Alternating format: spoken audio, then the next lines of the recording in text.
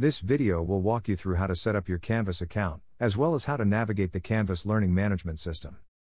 After acceptance to the program, you will receive a course invitation in your email. This email will be from Instructure.com, the company that created Canvas, the learning management software we use for the class. If you don't see the email in your inbox, be sure to check your spam folder. After clicking the Get Started link, you will register for the course by clicking on Create My Account. Then you'll enter the same email address that you used to apply for the course on the login line. Then type a secure password. Make sure to remember your password or record it in a secure place. You'll then select the checkmark to agree to the acceptable use policy. The last step will be to click on Register. You will always use the usucourses.instructure.com URL when you access this site. We strongly recommend that you add this URL as a favorite or bookmark so that you can easily return to this login page throughout the course. In the home page of the course, you will find all of the things that you need to know and the steps that you need to take to begin the class. During the course, you will complete 8 modules. After accessing the classroom, the first step is to click on Start Here and review the information there. Step 1 is to read the course syllabus.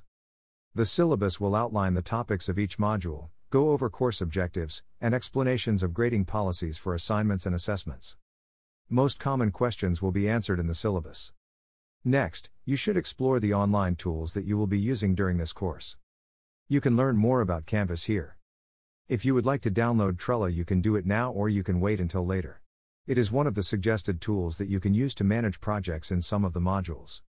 And you can check out other online resources for remote work here. Step 3 will be to test your internet connection.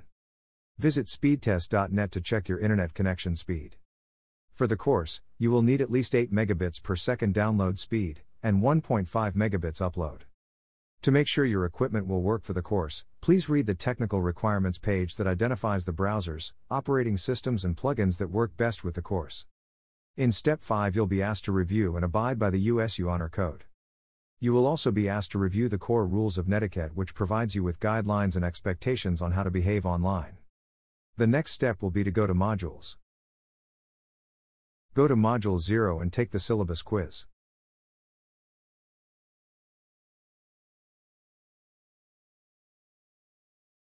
Next, click on the pre-assessment and complete the answers.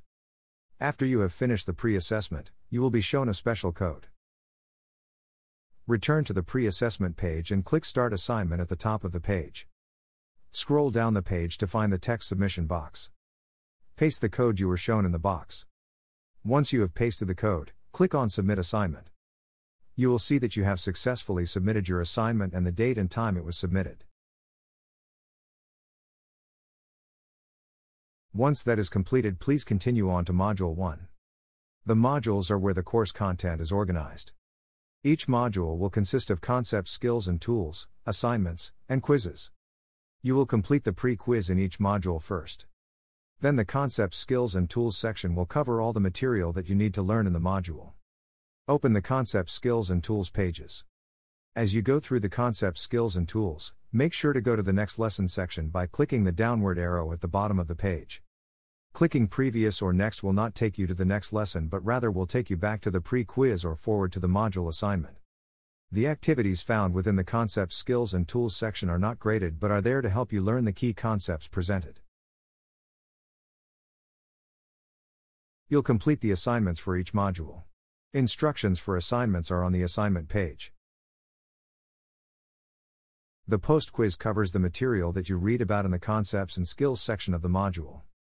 In order to move on to the next module, you must complete all of the items in the previous module.